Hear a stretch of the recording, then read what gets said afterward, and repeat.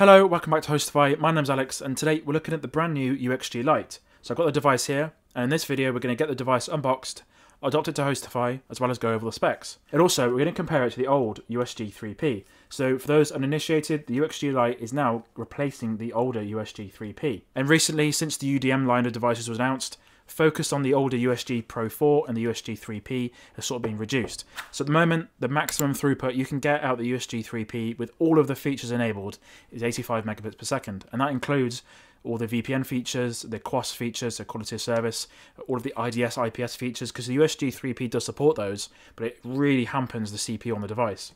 This new device is not only more affordable than UXG 3P, it also can handle all of the features with 1 gig per second throughput as well, which is really, really impressive in a device that isn't cooled at all. There's no fans, nothing opening at all, and in such a small form factor and such a good price point. So without further ado, let's see what comes in the box with the new UXG Lite. So this is the brand new UXG Lite. Got the brown packaging there. One thing I noticed with all the packaging, it's listed as a UXG. It's a next-gen gateway. The UXG Lite branding has been somewhat removed from some of the packaging. We've got a very nice sort of box there, so it's a simple tab to pull. So just pull that open, and there's no knife to use or anything, which is quite nice. And then in the box, we've got a little QR code showing you how to set it up. And then the UXG Lite is inside the box there, wrapped in some plastic. Just below that is a piece of paper. And then they got the power supply. So I'm in the UK. I ordered this from the Netherlands, so Ubiquiti's Ubiquiti's EU store, and it came with a EU power supply, which is absolutely fine. I've got an adapter to use it, and it's got USB-C on there. It's 5 volts, 3 amps. So just looking at the device, it's very similar to an Airport Express, as a lot of people are saying. Very small rectangle little device. Just looking at the back of the device, we've got 2 Ethernet ports. So the one on the right with the globe icon is the WAN port, so that connects to your internet connection. LAN port as well, and then USB-C for power, and then a reset button. All of the ports are 1 gigabit, so they're not 2.5 gig, there's no SFP ports or anything. And then just for comparison's sake, I've got a very old Airport Express, so this is Apple's own router from 2012. People on Twitter were saying how similar the two devices look, so this is the devices side by side.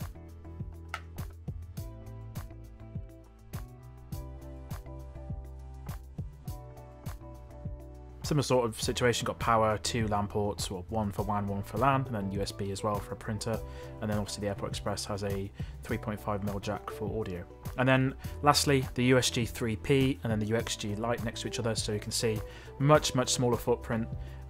The UXG did have some rack accessories from third parties. I do understand that there will be some rack accessories for the UXG Lite as well, however nothing official has come from Ubiquiti just yet. So we're back at the computer now, and we're now going to look at how to set up the UXG Lite for the very first time and do a run through of the complete GUI.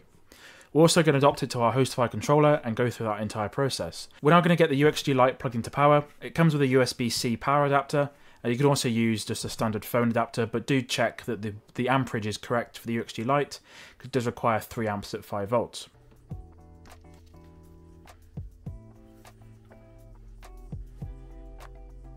Next thing you want to do is plug in the WAN cable. So this will be to your existing modem, or even temporarily if you're moving from UXG 3P, you can plug the WAN cable into one of the LAN ports on your switch, for example. Next thing you want to do is get a LAN cable plugged directly into the LAN port of the UXG Lite. In my example, I've just got the cable plugged directly into my PC. From there, we can go ahead and check what IP address we've been given from the UXG Lite. So in my example, I'm going to go settings, and then to network. Then I can see Ethernet is here. Then I can see I've got 192.168.1.43, and then a router or gateway IP address of 192.168.1.1. So I'm now going to go to a new tab and type in that IP address. So I've typed in the IP address in a new tab. On Safari or macOS, you do get certificate warnings. I think you get the same in Chrome as well.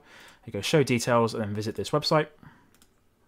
And you're presented with a very familiar GUI to what you see with the UXG Pro 4. And straight away, the UXG Lite has detected an IP conflict. So what I've actually got this plugged into is my lab network for HostiFi videos, and that subnet is 192.168.1/24. And the UXG Lite has said that the WAN IP address is 192.168.1.71, and the local range that it's going to use is going to be 192.168.1.1. So for this example, what I'm going to do is follow the device of the UXG Lite and reconfigure to 192.168.2.1/24.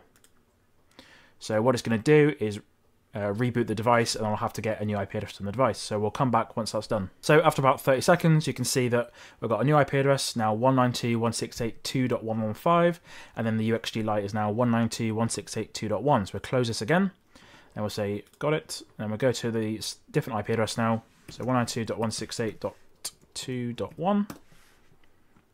So you can see here we've got UniFi Next Generation Gateway Lite Setup, device name, UXG Lite, and we're going to go ahead and press Next down here. Next thing the UXG Lite is asking us to do is sign in with our Ubiquiti account. Just running through the GUI, there doesn't seem to be another option, so if you click on Other Setup Options, it's just for the WAN connection. So you've got WAN static IP address, WAN PPPoE connection, WAN DHP settings, local network configuration, and we can go ahead and test connection or press cancel. So I'm going to sign in with my Ubiquiti account and see what happens next. So I've signed in, and it's now asking me, how will I manage this UXG Lite? And I can see here, I've got my HostiFi controller in the list. It says Hosted Network Application. This is because I've signed into my Ubiquiti account on my HostiFi Network Application, and it seems to have picked it up. So we're going to go ahead and press that. So it says Next. It says Connecting to the Network Application. It now says Select a Site. So it says Select a site your UXG Lite will be linked to. So I can go ahead and choose a site I want to adopt it to. I do know that UniFi Complete Setup site does have my UXG Pro already adopted to it. So I'm going to pick UXG and click on Next. It says Connecting to the Network Application. So down says you can now manage your UXG Lite from anywhere. So it says Manage from unifi.ui.com. So we click on that now. We should have internet access, which we do. We go ahead to our network servers. Got our HostiFi controller here, so we'll log in and see what the UXG Lite looks like.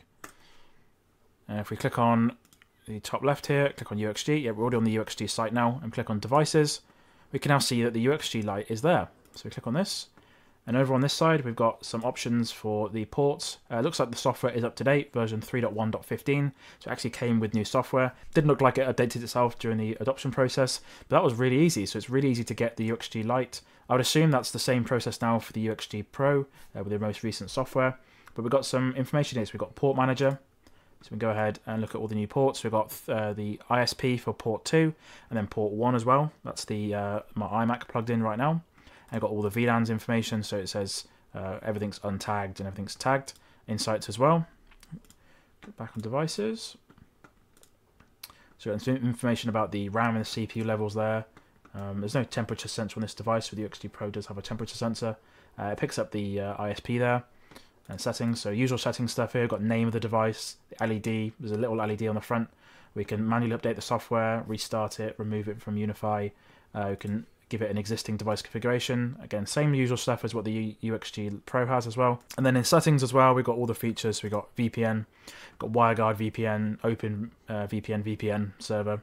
VPN client as well, so in 8.0.7, which is what I'm running on this server here, we now have VPN client as well, and also site-to-site VPN. So that is how you adopt the brand new UXG Lite to a HostiFi controller. So as you can see, it was a very easy process, a lot easier than when I first did the UXG Pro back in April or May 2022. So that process, you had to use the server IP address, put the username and password in, but as long as your HostiFi power controller is connected to a Ubiquiti online account, it does look like the process is extremely simple. So that's been a look at the UXG Lite. As you can see, there's a lot of new features with this device when you got it compared to the USG 3P. And obviously compared to the UXG Pro, we get a little bit less performance from it.